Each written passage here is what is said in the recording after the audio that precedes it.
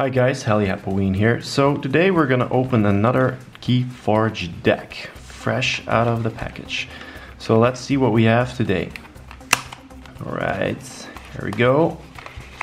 You all ready for this? Oh, here it comes. And it's a Sanctum Mars Brobnar deck. Wow. Interesting. So the name is Thirsty Ethan of the Castle. That's a nice blue background. Looks very nice. All right, let's try and get that open here. Here we go. Let's see what we've got. Right, we're gonna remove the last card with all of the deck contents. Let's move that out of the way. Okay, here we go. So first, we're starting with Sanctum. So we've got this upgrade card, Shoulder Armor, gives you 1 amber, and it says while this creature is on a flank, it gets +2 armor and +2 power. With this cool flavor text, I can't see anything. Do I look cool? So, okay, that can be interesting. A Sergeant Zakiel, so a 4 power, 1 armor creature, human knight. You may ready and fight with a neighboring creature on a play. So that's good. Then we've got a Protectrix. You may fully heal a creature. If you do, that creature cannot be dealt damage for the remainder of the turn. Also quite nice. Ooh, a Frankus. So that's a nice one. So a 6 power, 1 armor creature, and it says after an enemy creature is destroyed fighting Frankus, Frankus captures 1 amber. I also really like the design of this card, really nice. Well, the artwork, I mean. Alright. Ooh, and another Frankus. Okay, so that's already quite some Sanctum creatures. So that's another Frankus. Okay, and that's it, so... Okay. We've got a Hallow Blaster. So an artifact with an action, heal 3 damage for a creature. Okay, that's fine. Another Hallowed Blaster. Okay, wow. Too many artifacts. Ooh, another artifact.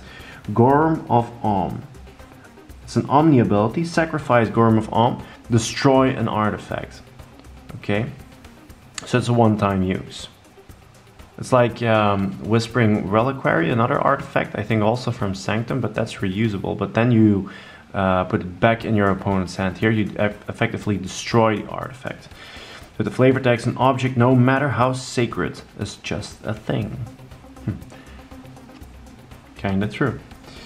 So there we go for our first action. Play, destroy each creature with power 3 or higher. It's quite a powerful effect. We also have a Take Hostages. It gives us an amber. Play for the remainder of the turn. Each time a friendly creature fights, it captures 1. So actually in combination with Frankus, when it destroys something, you capture 1. So if you also combine it with Take Hostages, you can capture a lot of amber actually. Alright. Then we have a Glorious Few. Play, for each creature your opponent controls in excess of you, gain 1 amber. Okay. Binding Light is a lot of actions already. Binding Light, so choose a house, then each creature of that house. Also gives you an amber.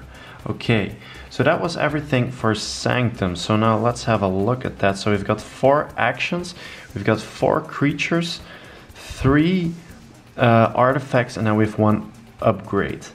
So I don't know if that's really good. I like these creatures. I mean, it's a Sergeant Zakiel, Protectrix, and 2 Frankuses.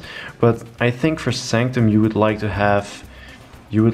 have more creatures than this. I mean, Sanctum is all about board control, and I don't know if this will live up to it, but we'll see. We'll have a play test of that. So the Spirit's Way, Take Hostages, Glorious Few, Blinding Light, these are all great cards. Not that much direct amber, only 3 in this house with the Shoulder Armor. And the artifacts are, well, Gorm of Om is okay, but 2 Hallow Blasters, I don't know if that's so good. I mean, that's a lot of artifacts. We'll see how the other houses work out. So let's put that to the side, and then we have our Mars cards. All right, so we start out with another upgrade. Gives us 1 amber called Red Planet Ray Gun. This creature gains Reap. Choose a creature, deal 1 damage to that creature for each Mars creature in play. Look at that awesome Red Planet Ray Gun here. So that's an okay upgrade.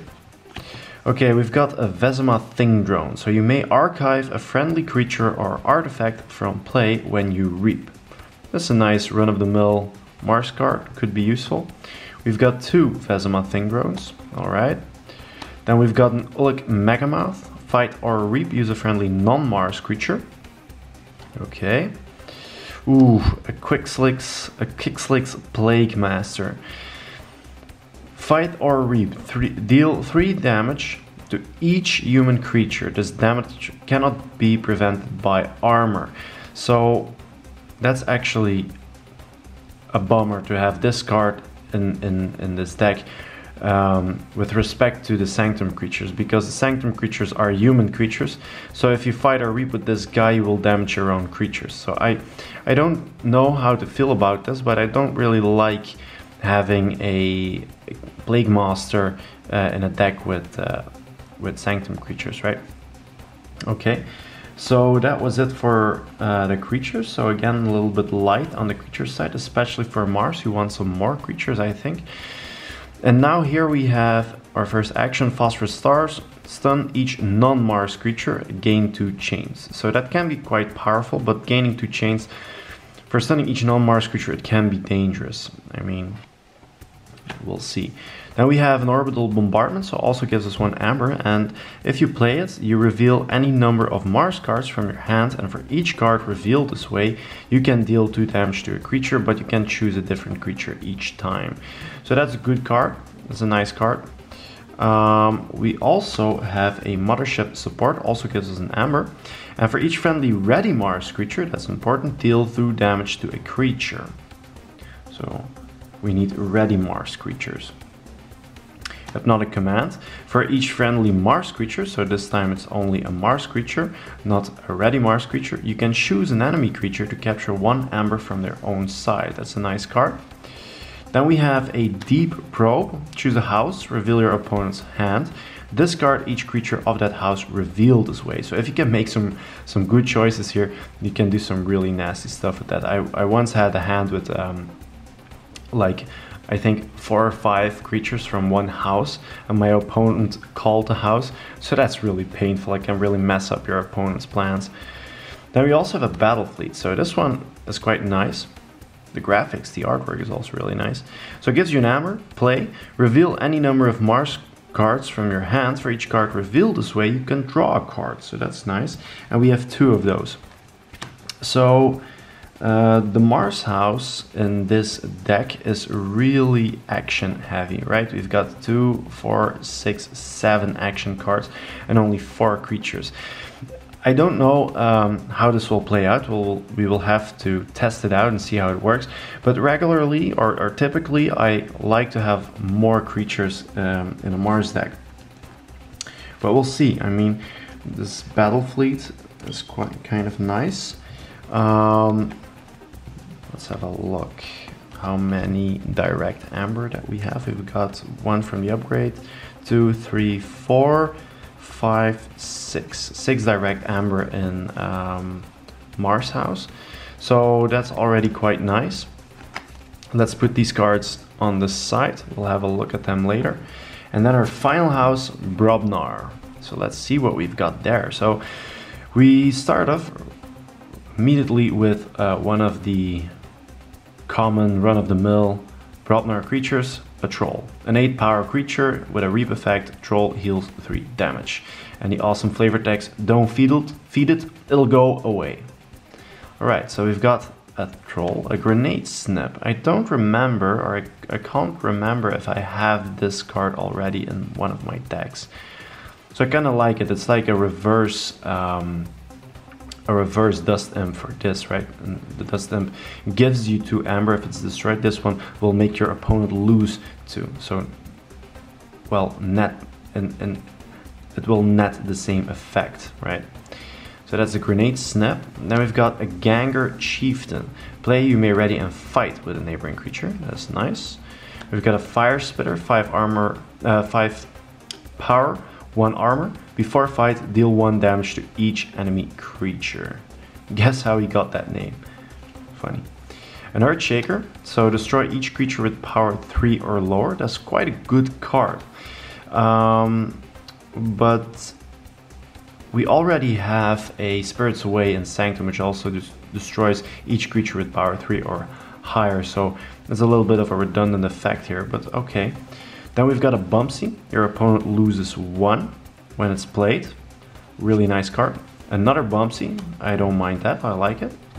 And then this one, I've never seen this card before. 5 power, Bilgum Avalanche creature. After you forge a key, deal 2 damage to each enemy creature. Wow, that's kind of nice. I've never seen that. Really fits into the theme of Brobnar. It's really nice artwork. Look at that. It's like some kind of woman with an axe, and the axe has fire coming out of the back here. Nice. And the flavor text is: some call her War Leader, some call her Demon. I just call her Avalanche Dodger. Nice. All right. So quite creature heavy.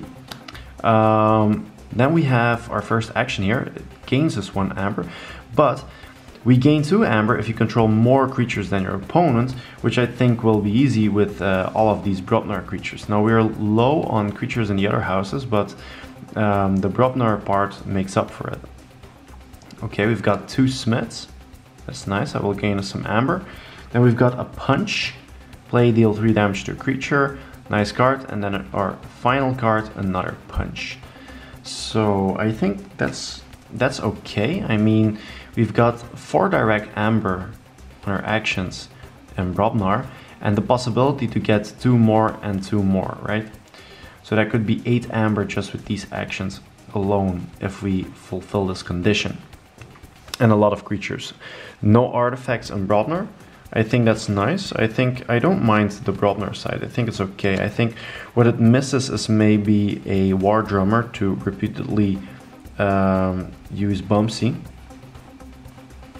But we also have a Grenade Snip, so that's okay. Not that much ways to deal with Amber of the opponent, Amber control. We don't have a lot of ways to steal anything. We've got a Hypnotic Command, which will allow us to capture from the opponent's side. That's okay, but that's actually everything we have regarding stealing or capturing. Oh yeah, of course we also have Frankus together with Take Hostages, right? So we can capture some stuff, but we have no way of stealing, or effects like Bait and Switch or whatever, or like a Burn the Stockpile in Brobnar. So I think this deck will have a hard time winning, I think. But I'm gonna try it out on the Crucible, and I will let you guys know if it works out. All right, thanks for watching, and see you next time. Bye.